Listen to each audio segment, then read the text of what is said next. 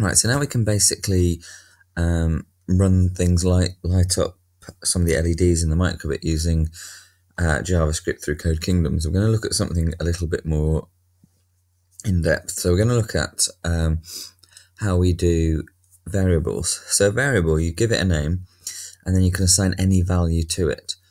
To create a variable in Code Kingdoms, we go to this second one down, and we're going to go to globals. And we've got two there. We've got my number and my string. There are two types, or two major types of data that get put into JavaScript. One is number, obviously, any number, and a string is any text. If you type a number into string, it will act as text. It won't let you add or delete or do anything like that. Add or subtract, sorry, with the numbers. So I'm going to click this plus button here, and I'm going to create my own variable. I'm going to call mine name. Click it, and you can see it's gone white. And the reason it's gone white is because they don't know, the computer doesn't know whether it's a string, i.e. text, or whether it's a number.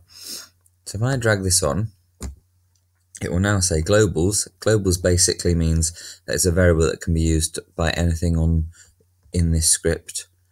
And then equals, and I've got the choice of making it a string, a number, or a boolean, which is yes or no. So I'm going to do a string, so some text, and I'm going to write my name in there. So the variable name equals Mr. Harvey. Now if we run this, you will notice nothing actually happens. Okay, nothing is running because at the moment I've stored the word name as my name, but I haven't told the microbit to display it.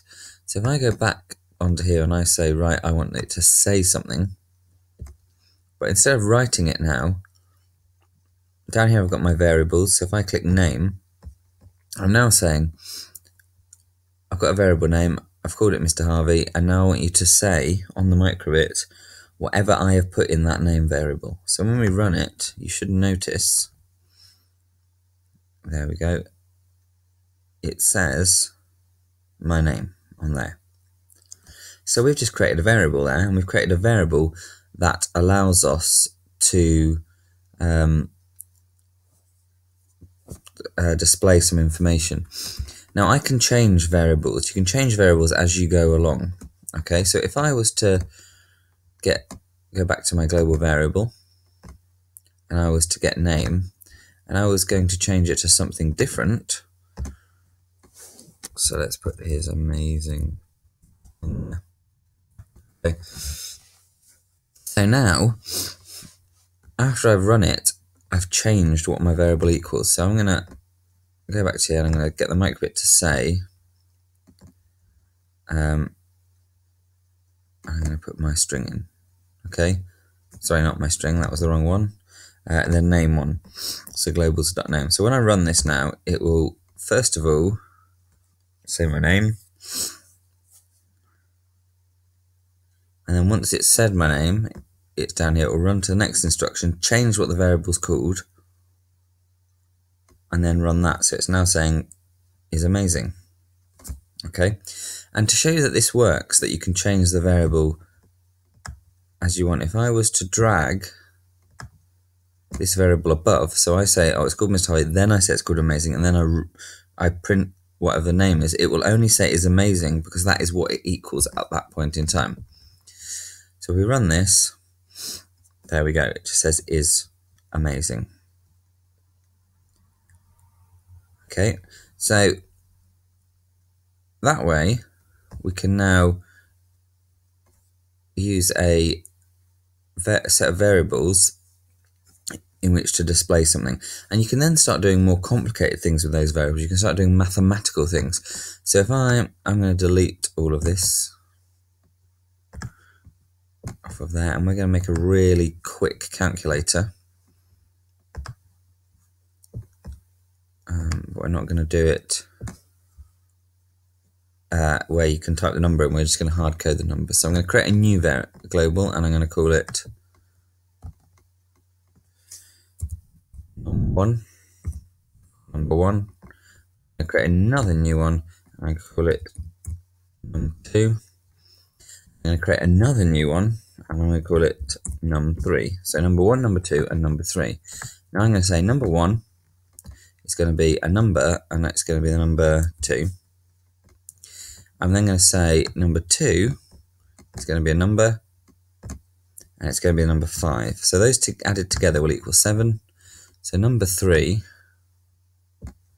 will equal, and I'm going to put in number, but I've got these ones here. I've got left plus right, left minus right, left times right, left divide right. So I'm going to put in left plus right, and I'm going to put in the left side. I'm going to drag in number 1. Okay, now the reason it doesn't appear at the bottom is because it doesn't know it's a number. I haven't defined it as a number. I'll drag in number 2, and then I'm going to put, right, say, and I want it to say number 3.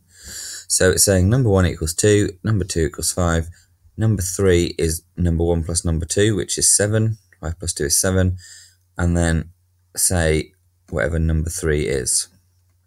So if I run this, there we go, it comes up with the number 7. And again, to show you this works, if we click on here, let's do a number 8. Let's do another number here.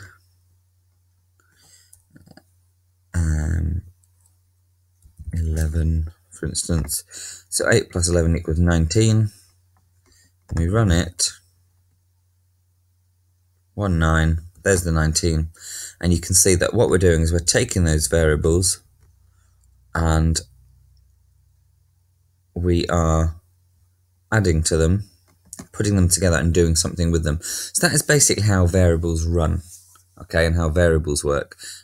And you can make the variables equal to whatever you want the variables to equal, and that can change throughout your program to do different things. But the major thing about variables is when you go global on here, you can click the plus and you can create your own variables.